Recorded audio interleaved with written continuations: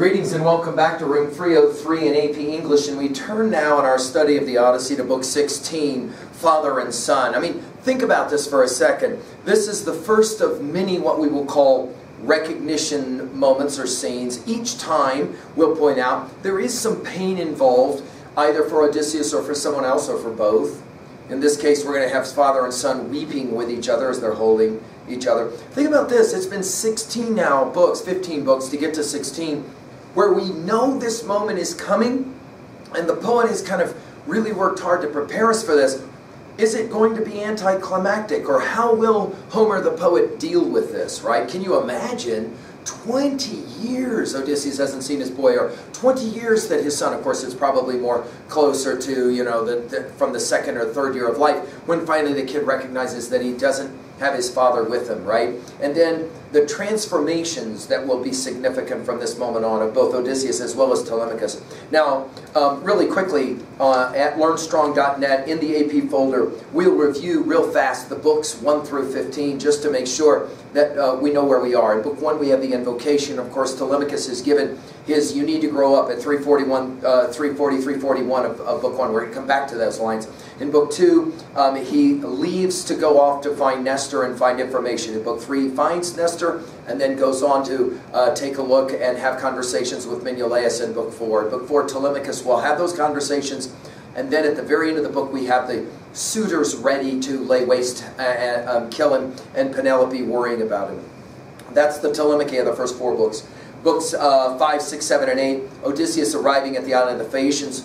Book 5, leaving Calypso's island. Book 6 with Nausicaa. Book 7 in the Phaeacian court. And then finally in book 8, the Phaeacian games. And then, of course, Demodocus, the great blind poet. In books 9, 10, 11, and 12, we have Odysseus telling his flashback story. In book 9, we have, of course, the Lotus Eaters and Polyphemus. In book 10, we have the Laestrygonians, and then finally on the island of Circe. In book 11, that really important book about Journey to the House of the Dead, where he meets Tiresias and others. And finally in book 12, coming back to Circe to bury Elpenor, and then finally past the Sirens, eating the cattle of the sun god, getting shipwrecked by Zeus, who's mad, of course, about it, and washing up onto Calypso's island.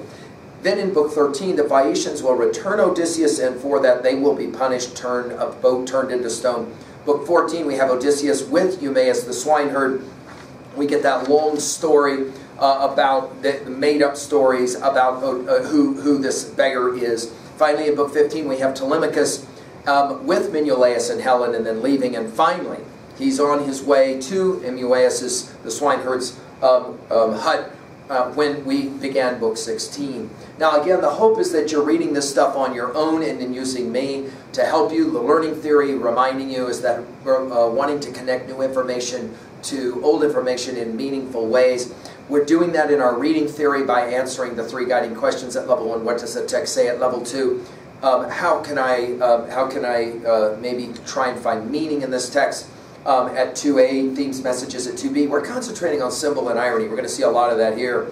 And then finally at level 3, at 3a, we want to relate to other texts, beginning with the Iliad. Think about this. We'll start to make these comparisons. Book 16 of the Iliad is the really important book of the Iliad, because that's where Patroclus has his Aristeia and ultimately will die. We're going to see more of this kind of thing, this movement towards the Iliad. And so we're going to begin to pay more closer attention to this kind of mirroring action. Finally, in 3b, we'll ask, how can I relate to this kind of material personally, right? It is true that book 16 does pick up with the action. We're going to get a sense of this way more. Let's do a real quick summary of book 16 before we get to some important lines. Telemachus arrives, and we've got dogs who immediately will know him. You remember these are the same dogs that were barking at Odysseus. Pay attention to that in your notes. The references to dogs throughout the rest of the Odyssey. Of course, we're going to see the most famous reference to a dog in Argus in the next book. We'll save you for that one. Eumaeus is going to treat Telemachus right away, but Telemachus shows up. Eumaeus is going to treat him just like a father. Think about how hard this must be for Odysseus to watch another man kind of play that father figure role. Telemachus is important. Telemachus shows the old man beggar, obviously his father Odysseus, respect, right? It had been a legitimate question for Odysseus, I'm sure, right? Will my son be a good young man, or will he be like some of these suitors that we've been hearing about? Telemachus asks, who is this stranger? Eumaeus will say that, you know, he's got a story. I'm going to put him in your hands. and he doesn't mention anything about the possible sightings that this old man has to say about Odysseus.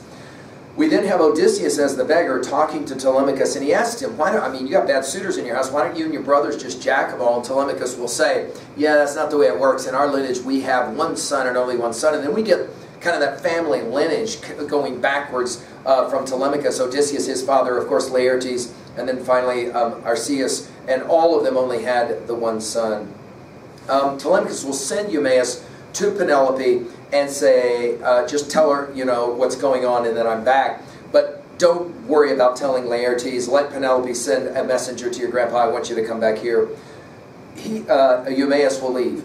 Athena then will be seen. She is seen by Odysseus. She's also seen by the dogs, which is fascinating. I mean, if you've ever seen that in movies where somebody has tremendous gifts and powers and the animals kind of back up, or like a guard dog or something, this is where it comes from here. The dogs know it's Athena, but they kind of, you know, away, freaked out. Athena will transform Odysseus. She will tell him at line 190, it's time to tell him.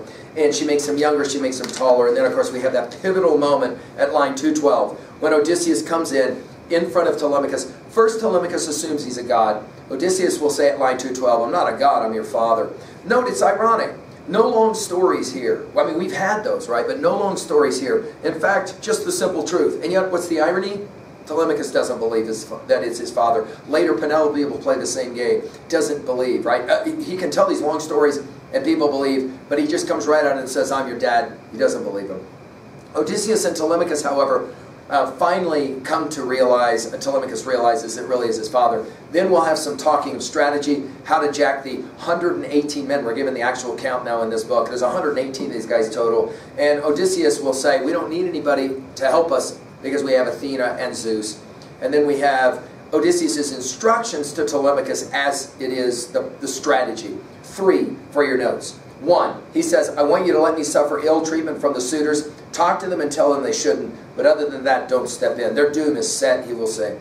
Number 2, secure their weapons. Go lock them away in a room somewhere in the palace. And if they ask why, say 2 things to lie. 1, we're worried about the smoke hurting the weapons. And 2, you might get drunk and kill each other with the weapons around. But he says, leave 2 swords, 2 spears, 2 bucklers. That's all they're going to need. Very simple ideas about how they're going to have to fight to kill all these helpless guys, right? The defenseless guys. Number 3, he says, don't tell anybody that I'm here. He says, let's spy on the men and the women. And it's interesting at line 344, Telemachus will say, I'm hardly a flighty, weak-willed boy these days, which will remind us that in book 1, line 341, Athena said to Telemachus, it's time to grow up. And Telemachus will in fact check his dad and say, don't worry about spying on all the other men. We can do that later. Spy on some of the women, and that's basically all we need to do. The next thing is back in the palace on Ithaca. We have a herald who came from the boat when Telemachus arrived, and we have Eumaeus who show up at the same time, and the herald will say out loud in front of everybody, Telemachus is home. Now the suitors are going to know. Eumaeus will whisper in Penelope's ear the instructions, especially about getting information to Laertes, and then he will go back to his pigs. The suitors then will have their exchange movement, and this is some of the action involved. First, Eurymachus, one of the major bad guys, will send. He says, "We got to send somebody to get our comrades who've been waiting to kill Telemachus and their boat back." And then you have Infinianus, who will say, "No, they're here right now. They just arrived." All of the suitors will go down to the harbor. All of them come back to the meeting ground. Antinous will then say, it's time for us to kill Telemachus now. The people are beginning to grow against us. We got to do this now. And Infinius will be the one that actually says, let's ask the gods first, and if the gods say Telemachus should be killed, I'll be the one to do it. Penelope, told by the herald Medon that this has been going on, she comes in front of the suitors at line 840, and she will tell Antinous 3 times, you need to stop. Stop trying to think about killing my son. Eurymachus will lie and say, we would never hurt Penelope, we would never hurt Telemachus at all. And then we're told Penelope goes up and Athena puts her to sleep. Meanwhile, Eumaeus shows back up at the hut, and Odysseus is changed back to being an old man. Telemachus asks about the suitors, and he smiles at Odysseus. when Eumaeus isn't watching. He smiles at Odysseus when he's told they came back, and obviously they were very frustrated because they didn't get what they set out to do, to kill Telemachus. And then together, for the first time, father and son together under the same roof since Odysseus left 20 years earlier, we're told they all sleep. Now, I've said this in every one of these lectures with you, even in the Iliad. All of these books deserve reading, especially reading out loud. But book 16 is one of those books. I mean, I've had AP students that read this out loud with their pals, and they're like, this is a great, great book for reading out loud because of some of the action. But unfortunately, I just don't have the time. By the way, we said the same thing about book 16 with the death of Patroclus, right? Let's go to work with it. At the very beginning, as dawn came into the lodge, the king and royal ensign set out breakfast. It's always about food, right? And we're told, now Telemachus. The howling dogs went nuzzling up around him, not a growl as he approached. From inside, Odysseus noticed the pack's quiet welcome, noticed the light tread of footsteps too, and turned to Eumaeus quickly and says, here comes a friend of yours, I'd say. Someone you know at least. The pack's not barking, must be fawning around him. I can hear his footfall. The words were still on his lips when his own son stood in the doorway there. I mean, you can't overlook the dramatic quality of what we're messing with right here, right? It's like, whoa, there he is after 20 years. He's standing there. Of course, think about it. Odysseus' instincts would be to what? Jump up, right? And go run to him and say, oh, this is my boy. Can't do it, right? Because he's in disguise. The swineherd, Eumaeus, however, does jump up. Amazed. He drops the bowl with a clatter. He's been busy with mixing ruddy wine. Straight to the prince he rushed, kissed his face, kissed his shining eyes, both hands, treats him like his son. As the tears roll down his cheek. And then we get it as a father. And we get this interesting epic simile. As a father brimming with love welcomes home his darling's only son in a warm embrace, what pain he's borne from him alone, home now in the 10th year from far abroad, so the loyal swineherd hugged the beaming prince. He clung for dear life, covering him with kisses. The word yes is used, like one escaped from death. Eumaeus wept, sobbed, his words flew from his heart. You're home, Telemachus, sweet light of my eyes. I never thought I'd see you again once you shipped to Pylos. Quick, dear boy, come in, let me look at you. Look to my heart's content, under my own roof, the rover home at last. You rarely visit the farm and men these days, always keeping to the town as if it cheered you to see them there, that infernal crowd of suitors. Have it your way, thoughtful Telemachus replied. Dear old man, it's all for you that I've come to see you for myself and learn the news. Whether mother still holds out in the halls or some other man has married her at last, he's obviously thinking about what Athena said to him. And Odysseus' bed, we're going to hear a lot about Odysseus' bed, culminating with book 23, line 200. So put that one in your notes, we'll come back to it. I suppose it's lying empty, blanketed now with filthy cobwebs. Surely, Eurymachus will remind, Penelope's still waiting there in the halls, poor woman, suffering so her life in endless hardship, wasting away the nights, weeping after the days. And then all of a sudden the old man, the beggar, Odysseus, he gets up to give his seat to obviously, a man of much higher social rank. And Telemachus immediately shows respect and says, no, sit down, I'll get another chair. They eat together, they eat bread and wine together, and then finally Telemachus asks at line 63, old friend, asking Eumaeus, where does this stranger come from? Where's he come from? Which is obviously the question, who is this, right? Eumaeus will say he's from Crete. He says, I turn him over to you, I put him in your hands. By the way, Eumaeus says nothing about the fact that this guy claims to have seen your dad. Very quickly, Telemachus will say, I can't take care of this guy back in my house because my house is overrun with all these suitors. He says, I'm young myself, I can hardly trust my hands to fight off any man who rises up against me. This will change by the end of this book, by the way, Telemachus already, right?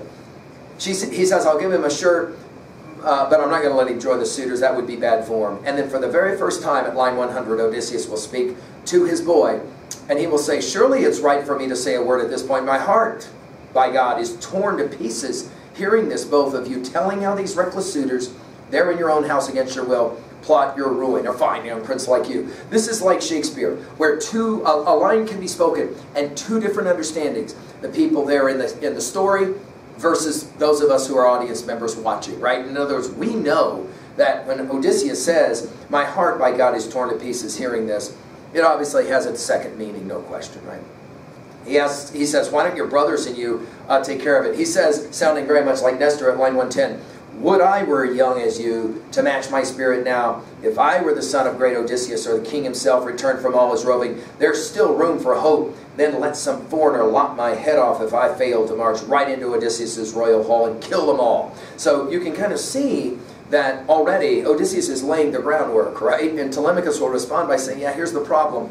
The line of our descendants, I'm the only one. In other words, I got to be careful, because once I'm dead, Odysseus's lineage is over, right? And he says about his mother at line 140, she neither rejects a marriage she despises, nor can she bear to bring the courting to an end. We said this about Penelope. She is also between Scylla and Charybdis.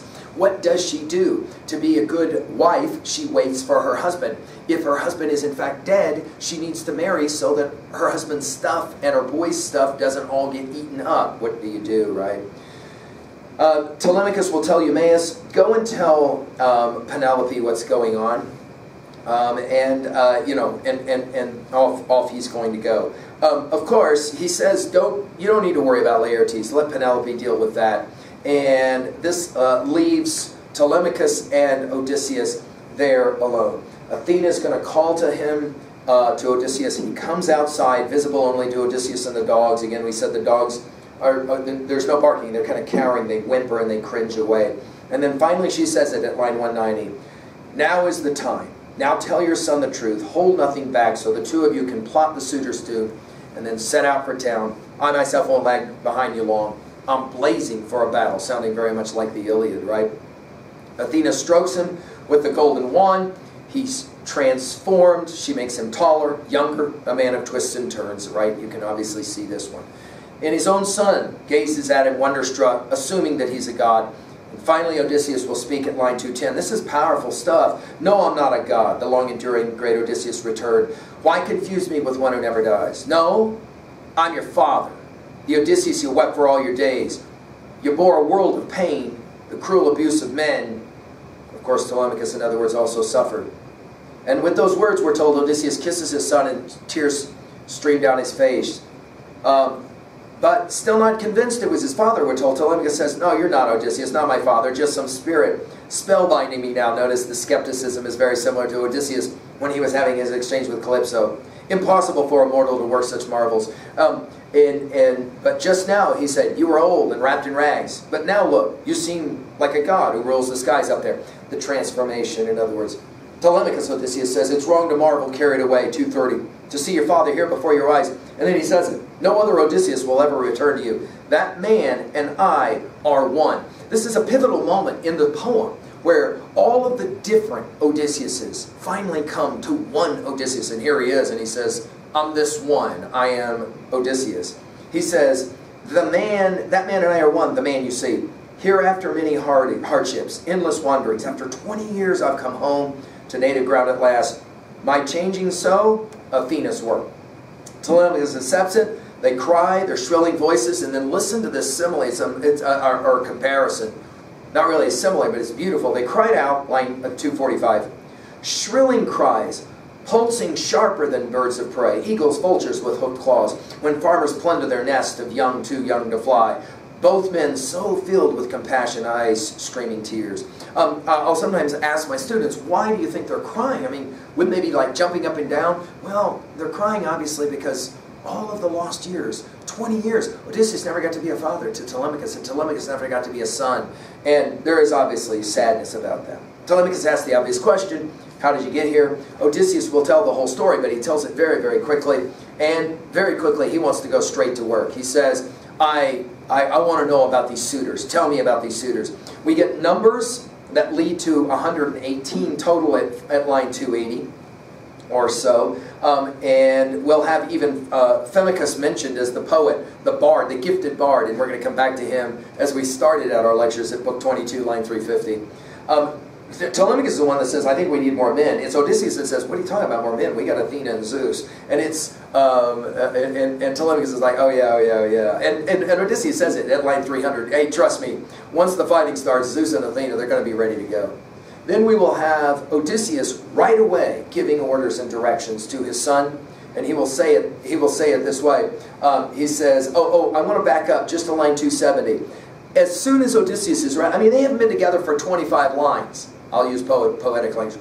And already Odysseus is ready to start his strategy. And Telemachus says at line 270, "Father," he says, "all my life I've heard of your great fame, a brave man in war and a deep mind in counsel. But what you say dumbfounds me, staggers imagination." In other words, he's like blown away. He's like, "I've heard about my dad all my life, and here he is right in front of me," and he's ready to go to work, right? Odysseus now giving his instructions, starting at line 300 or so. First of all, he says, "You got to let me suffer. You can't step in when the suitors jack me. They're going to jack me. Try and tell them to stop, but it's fine. 2, round up the weapons, as we say. Lie about why you're rounding up the weapons, as we've already said. And make sure you leave out the 2 swords, the 2 spears, the 2 bucklers." In other words, it ain't going to take much weaponry to be able to jag defenseless men. They're going to be put in a daze, that is to say, like drunk, by the gods, especially Athena and Zeus. Finally, 3, silence all completely about my return. Much has been pointed out about the fact that Odysseus is risking a lot here. He doesn't really know whether his boy is capable of this kind of thing. And so there's always that question about, are you capable of this? And at line 340, Telemachus will say this, "Soon enough, father, you'll sense the courage inside me, that I know. I'm hardly a flighty, weak-willed boy these days."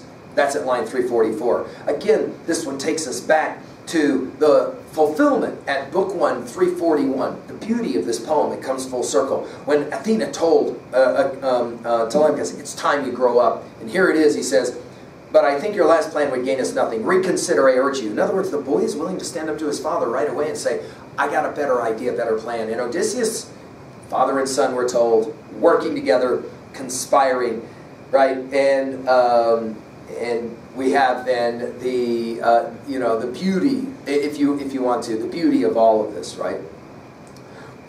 We then next will have, back on Ithaca itself in the palace, we'll have the convergence of Eumaeus and the herald. And the herald will blurt out that Telemachus is back. And that will, of course, ruin some of the plans, right? And now the suitors completely know. Eumaeus will then step up, whisper in Penelope's ear, and then get on back to the pigs. The suitors were told at line 370,